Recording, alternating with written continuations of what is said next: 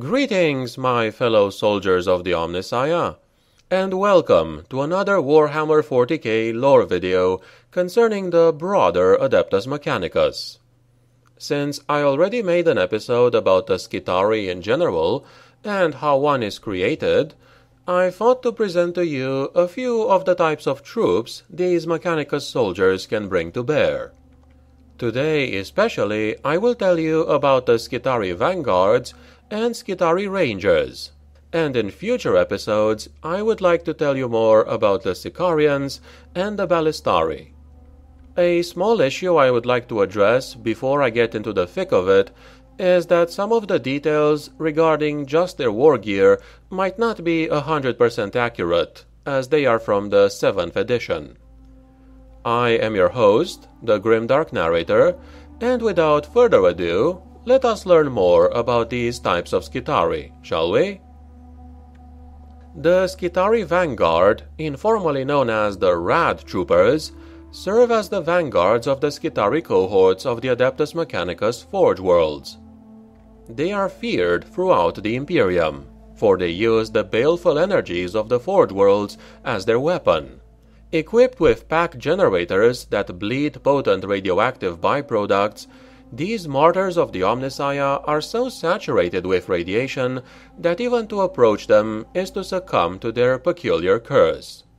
Their baroque carbines fill the air around their foes with harmful radiation, corrupting the atmosphere itself even as they punch hyper-irradiated shot into the flesh of their victims.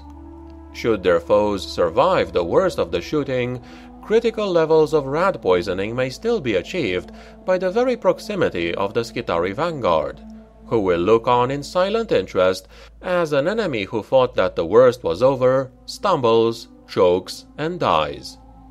As you can deduce from this, they are far more effective against light enemy troops with little to no armor. It's gonna take a lot longer to kill heavily armored targets such as traitor space marines. The Skitarii Vanguard bring the baleful touch of the tech priests to the far corners of the galaxy. They fight in the most inhospitable conditions possible, for over the many civil wars waged by the cult Mechanicus, they have learned not only to endure baleful energy, but weaponize it as well. Such a high volume of radiation bleeds outward from a Skitarii Vanguard's war gear that even to stand near one is to become weakened and fatigued. For non-Skitarii to be stationed in the same barracks is a death sentence. The Vanguard themselves are theoretically safe inside their warplate, but on the rare occasions these warriors unscrew their helmets, the sight of their missing teeth and hairless, sore-pocked skin tells a very different story. Though the Vanguard troopers' signature radium carbines slowly kill their wielders, their effect upon those struck by their bullets is 100 times worse. Should enough hyper-irradiated shot penetrate its target, the secondary effects of the rad volley become amplified to the point where not even a Tyrannid could possibly survive.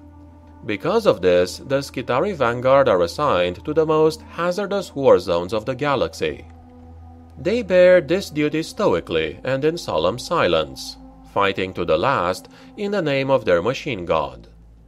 A Vanguard unit is typically composed of 4 to 9 Skitarii Vanguard and 1 Vanguard Alpha, which serves a similar role to that of a sergeant in the Imperial Guard. As standard, all Skitarii Vanguard are armed with the Skitarii Warplate. These are plates designed to be worn for several years at a time. Secreted under a superdermal layer of ceramite alloy are recombinant cells that harness moisture from the wearer and recycle it.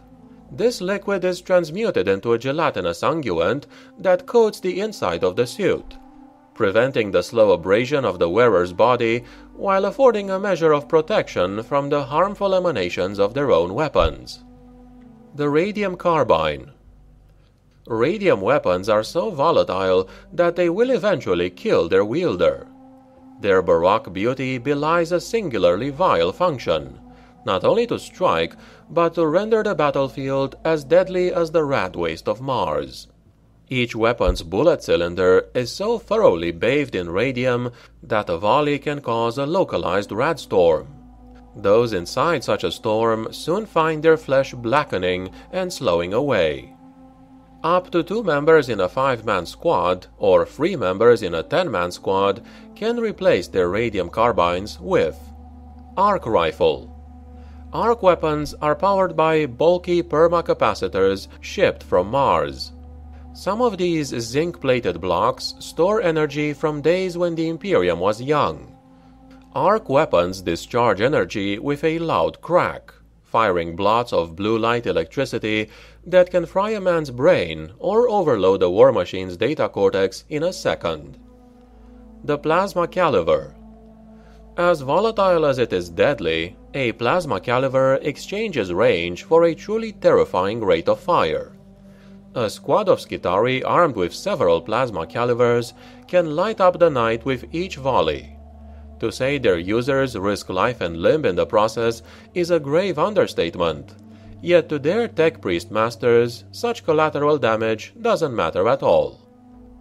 The transuranic arquebus.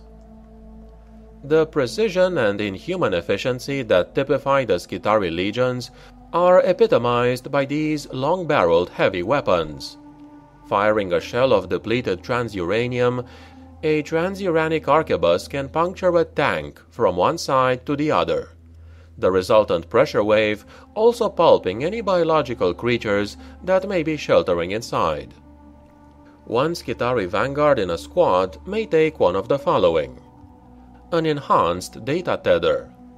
Seen as mouthpieces of the tech priests, who in turn are prophets of the machine god himself, those honored with carrying an enhanced data tether are obeyed without hesitation by their reverent Skitarii comrades. An Omnispex. An Omnispex carries a Raptor-class machine spirit that can read heat emissions, data signatures, and biological waveforms even at extreme range. Should it be kept focused for an extended period of time, it will determine the weak points of those it scrutinizes and pass them on to its master. The Skitarii Rangers. A Skitarii Ranger of the Adeptus Mechanicus is a hunter of sentient creatures in the same way that tech priests are hunters of knowledge, the enemies of the Omnissiah in particular. Skitarii Rangers are the unstoppable cyborgs of the Skitarii legions that do not rest until the bloody deed is done, for they are driven ever onwards by the imperative to locate their foes and ensure their destruction. They do not do this by drop-pod strikes, launched from above, nor by sudden teleportation into the ranks of the enemy, but by stalking their quarry over the course of solar weeks or even months until it can run no longer. Once the designated target is in their crosshairs, the air fills with the thump and crackle of galvanic weaponry, even as the Skitarii continue their restless advance. The stink of electrocuted corpses is never far behind them. To fight the foot soldiers of the cult Mechanicus is to kill or be killed, for the Skitarii Rangers never give up when hunting down their foes, and their stamina is legendary. In the lean and hungry days of mankind's hominid ancestry, a hunter would kill far larger prey by tracking it to the point of exhaustion. It is by this principle that Skitarii Rangers hunt the reaches of the galaxy. Once the Rangers have been dispatched, they will home in on their quarry at a slow but relentless pace. At first, their victims, ranging from pirate warbands to Xenos war hosts, can slip the net of Skitarii gunfire easily enough. If they flee far enough, solar months will pass, even standard years, long enough that the terror of the initial engagement is all but forgotten. All the while, Skitarii Rangers march in silent, unstoppable lockstep through trenches and ruins, their noose closing a little tighter with every passing night. Just when their quarry assumes itself safe, a constellation of blue lights will appear on the horizon. Almost imperceptibly, it grows closer and closer, and then the darkness lights up with the blazing of gunfire. The Skitarii, for whom the original engagement never ended, close in again and again until the deed is done. A standard unit of these consists of 4 to 9 Skitarii Rangers and 1 Skitarii Alpha. As standard, all Skitarii Rangers are armed with the Skitarii Warplate, the Galvanic Rifle, which is modeled after the hunting flintlocks of Mars's past. The Mark IV Archon Galvanic Rifle is a precision tool in the hands of a Skitarii Ranger. Its bodywork is that of an antique, with a polished wooden stock and curlicues that echo the sandy seas of Mars's desert. Yet the galvanic servitor bullets inside are incredibly advanced. When such a bullet strikes home, it causes all the potential energy of the target to burn out in a killing blast of electric force. Up to 2 members in a 5-man squad or 3 members in a 10-man squad can replace this galvanic rifle with an arc rifle, a plasma caliber, a transuranic arquebus. 1 Skitarii Ranger in a squad may take an enhanced data tether or an omnispecs. Optional war gear that a Ranger Alpha or a Vanguard Alpha can include melee weapons in the form of a power sword, a taser goad, or an arc maul, ranged weapons in the form of a pistol, such as a phosphor blast pistol, a radium pistol, or an arc pistol, relics of Mars, which are esoteric artifacts bestowed only by senior tech priests for them to test in the field, and special issue war gear, which can consist of a conversion field, a refractor field, or digital weapons.